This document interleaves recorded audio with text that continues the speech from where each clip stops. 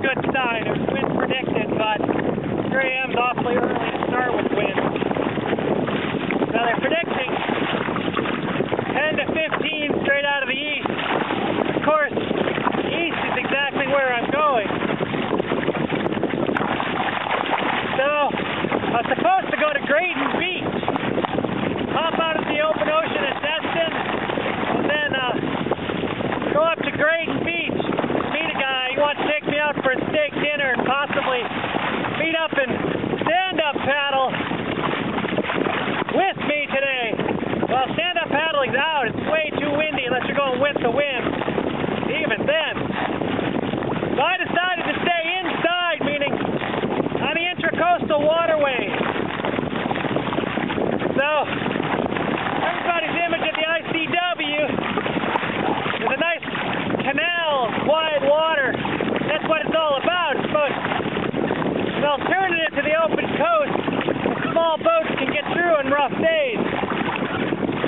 Well, around here the ICW is composed of lakes,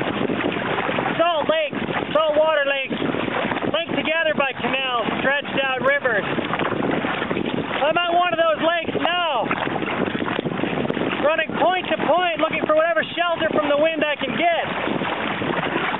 The lake itself is over 25 miles long, aligned, of course, east and west.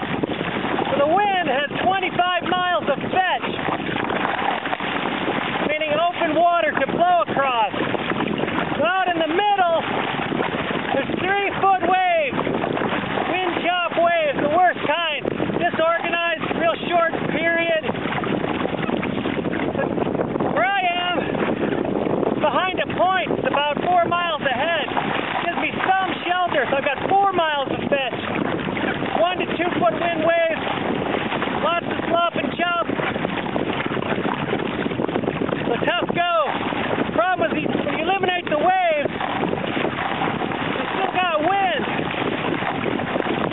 That's what I deal with today. My cruising speed's normally 4.5 miles per hour.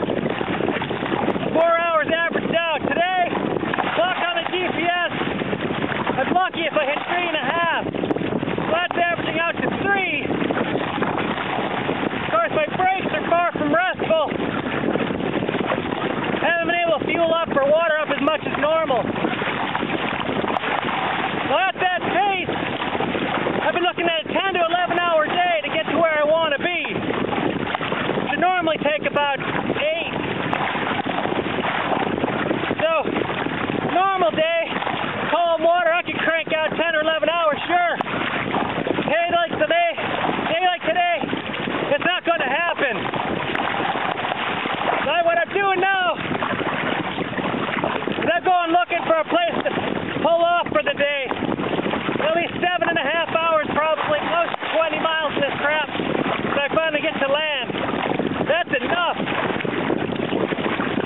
This isn't exactly harrowing high seas, but it's a lot of work. Mildly pointless. This early in the game, it's not like it's a race. Of course, tomorrow, they're predicting thunderstorms thrown in on top of the same kind of wind.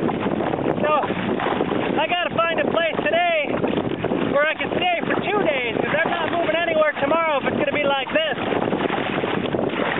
Monday, it's supposed to finally pan out, still be windy. But I'm on the ICW, it does narrow up into just a canal. But